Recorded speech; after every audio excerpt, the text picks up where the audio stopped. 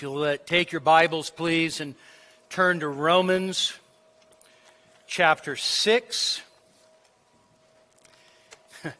It just dawned on me, if Romans is the bacon, then Romans 6 is like the little fatty strip right along the edge. Romans 6, starting at verse 1, what shall we say then? Are we to continue in sin so that grace may increase? May it never be.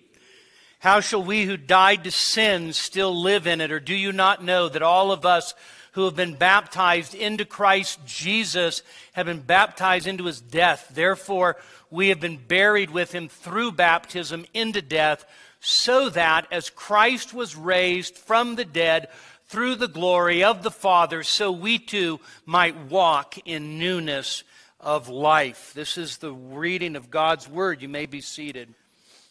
Well, I have loved Romans 6, like many of you, really for as long as I can remember. I can think back to my early Christian days and just being virtually mesmerized with Romans chapter 6, although my understanding of Romans 6, let's just say, was not always very accurate.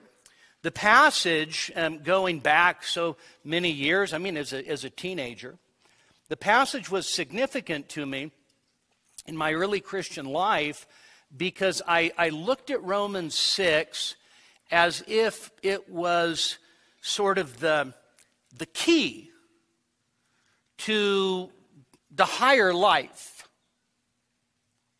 or